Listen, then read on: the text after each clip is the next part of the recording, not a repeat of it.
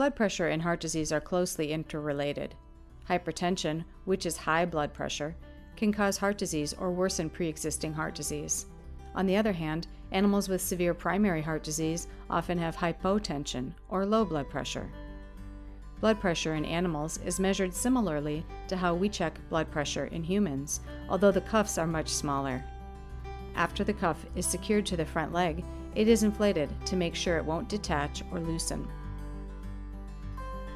The cuff is then deflated again.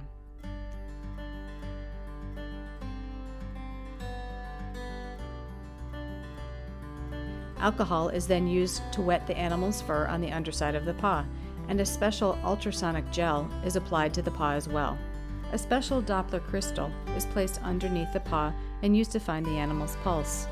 Once a clear pulse can be heard, a sphygmomanometer is used to inflate the cuff, causing the pressure inside the cuff to rise to 200.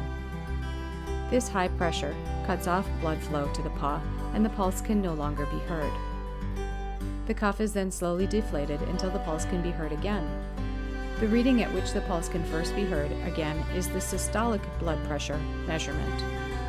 A normal reading would be 120, although values of up to 160 are considered acceptable in the veterinary hospital.